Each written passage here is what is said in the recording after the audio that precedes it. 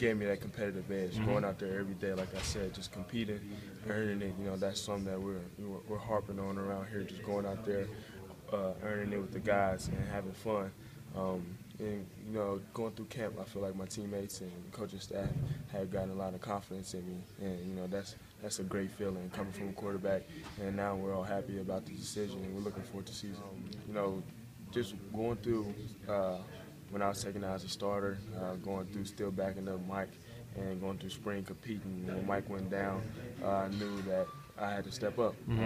And one of the biggest things that I had to get over was being a leader and speaking out. You know, going through the program, they helped me become a leader by contact instead of leading by example.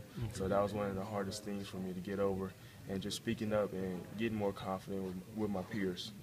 But like you said, this year I feel more comfortable, more confident, and I feel really good about the decision. Yesterday I talked to Coach Likens one-on-one, and we just went over fall camp period. You know, he just let me know all fall I went with the ones, but that didn't mean anything. Every day I was going out there competing and earning it. So then today I talked to Coach Beatty, and he kind of, you know, gave me the keys, and you know, I felt really great about it. Feel, you know, like a weight lifted off my shoulders a little bit. Now it's time to sit back and start, you know, getting ready for preparation for game one, and feeling real confident about the stuff that we have going in.